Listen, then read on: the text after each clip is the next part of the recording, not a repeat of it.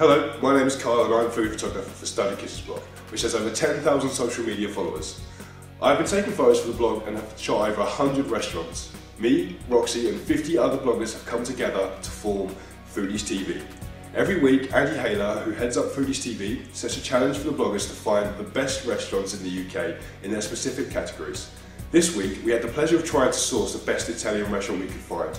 Next week, we will be on the search for another champion of their cuisine. So, if you like what you see this week, make sure to click the subscribe button.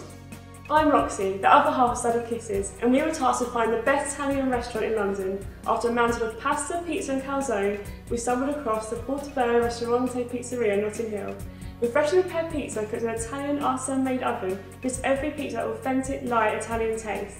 They serve their pizza just how every pizza fan wants it served, by the metre. And yes, before you ask, they're doing 1 metre pizza for 4 people to share. Portobello Ristorante Pizzeria is more than a pizza restaurant though, with their charcoal grill producing mouth-watering healthy meat dishes. Using only the most finely sourced produce, you may just be swayed away from their pizza.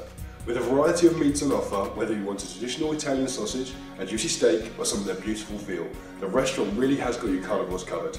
Don't worry if you're vegetarian though, as there are plenty of options for you guys too. Whether you want pizza, pasta or antipasti dishes, the variety is massive. My defining feature of the restaurant is how homely it feels though. First, you have stepped off the streets of Rome and into authentic Italian.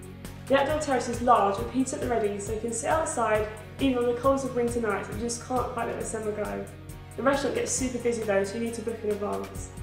Well guys, thanks for watching and we urge you to go out and try Portobello Ristorante Pizzeria.